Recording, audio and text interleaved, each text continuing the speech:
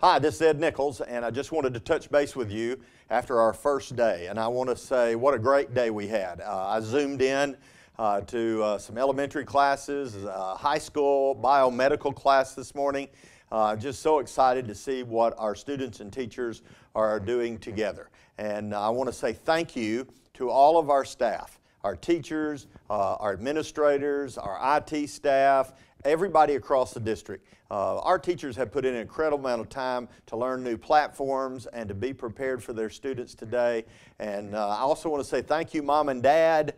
I know that it took a lot on your part, and I do appreciate that. But we've had a great day. Now, there have been a little bumps in the road. You know, I always tell my daughter, you can have a speed bump in life or a wall, and I'll take a speed bump. And we've had a few speed bumps today, and so we want to give you some update on some things that we think will help you the remainder of this week. And I'm going to tell you, by Monday, we are going to be sailing at high speed.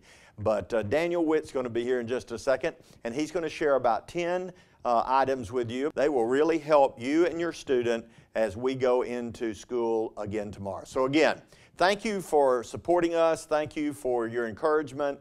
We've had a great day. It's going to be a great school year. And when we get back in the school face to face, this is just going to be another opportunity having this platform to help us help our students in the future. So thank you. All right, so we did it. We got through a single day of virtual learning. One of my favorite authors, Alvin Toffler, once said, "Change is not merely necessary to life, it is life." That quote has never been truer. I've witnessed nearly everything that happened today, and I know we've got a lot more work to do. But I gotta say, we really are off to a great start. So let's look at some things we learned today that may help everyone out in the community. First, we need to talk about user accounts. We've made sure that somebody at every school has access to your usernames and passwords. However, some students who may have recently enrolled may not yet be in that list. We're working with the schools to make sure they have the most up-to-date list. But if your school contact doesn't see your username and password listed there, then they will need to reach out to people on our technology team to help you get taken care of. Remember that your username and password should be entered in all lowercase when logging into a Chromebook or another MCS device.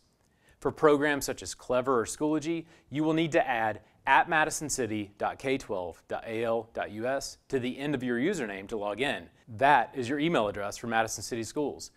Accounts are updated nightly. This means that if you've recently enrolled, it might take some time for your account to be updated in iNow and with Google. Also, if you've had a schedule change with your counselor or something, that should be reflected the next day. Speaking of Google, if you're presented the option of signing in with Google to anything for Madison City Schools, you should always use that option.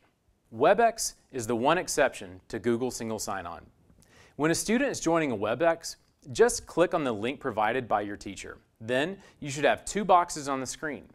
Type in the student's name and email address in the box provided and click Join. Now we've had some questions about webcams, and we totally understand some of the concerns. Webcams are technically optional, but they're highly encouraged. We believe that seeing you whenever possible is important to the learning process. If for any reason you choose not to display your video, we just ask that you remain engaged. Use that chat feature in WebEx if needed, and especially use your voice for audio participation. The most important thing is staying engaged in the synchronous lesson. When more than one student is sharing a computer, say your home MacBook or a Windows device, please ensure that each student is logged in to Chrome globally and that you toggle users depending on who is doing the work at that time. You can have more than one account logged into Chrome, and you can also switch between those accounts. As a reminder, to log into the browser globally, you have to do it at the top right. There have been a few questions about privacy, and we want to cover those now. We do protect students' Google accounts through software such as Gaggle and Bark.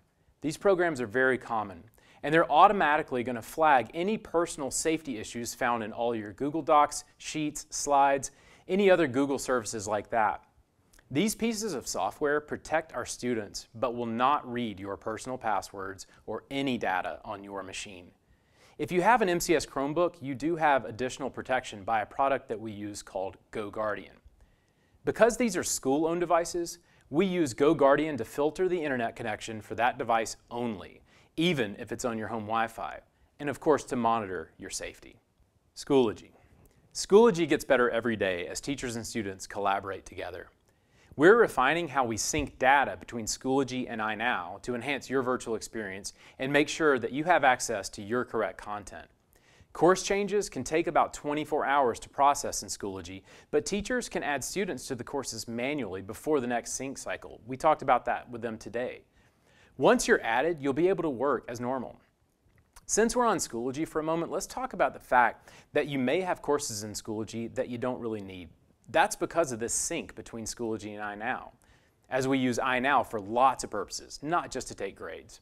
I'm going to let my friend Noel Newquist, most of you know him as Mr. New, show you how to move the courses you use most to the top and push the ones you don't really need to the bottom.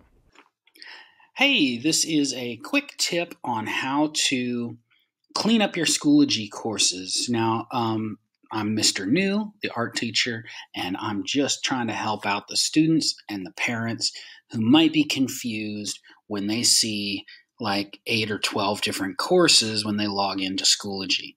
So this is what your Schoology account will look like as a student. You'll see there should be one that shows like your teacher's name, your homeroom teacher's name, and then there's a bunch of these that say do not use. And way down at the bottom, there's one that says specials, and there's more that say do not use. There might even be some that say like PE, this one says Spanish, but it says do not use, right? So I want to organize this so that this folder, this course for specials is up here at the top, so I don't have to keep scrolling down every time I want to see it. It's real easy to do that. Click on courses up at the top. Then over at the right-hand side above my head here where it says my courses, click that. This brings up a list like this that shows all of your courses. We're going to click reorder courses, again right here above my head. Brings up this list in a different way, and now when I'm on this list, I can click one and drag it around. Once you've reorganized that, you just click this X. And then if you click on courses, you'll see that's the first one is the homeroom course, and then the second one is the specials course. Now, if we go back to that course dashboard, if you click the Madison City icon up here, it'll take you to your course dashboard. All the rest of these can be completely ignored. Now attendance, real quick regarding attendance. Attendance is taken every day, like I said in my orientation video, but that may look different from day to day. If there's a synchronous learning opportunity, we hope you can connect in real time. But if you can't for any reason, just make sure to communicate with your teacher and watch that recording and complete the required assignments for that day. Your teacher will know if you haven't engaged or if you have engaged that day, and they'll make sure that you're marked present if you have. We hope that these video updates like this really are helpful for you. We won't be able to do one every day, but we'll do them when we really need to. We can't thank you enough for doing this thing with us. Tomorrow will be better than today, and Friday will be exponentially better. Hang in there, everybody, and don't get too frustrated.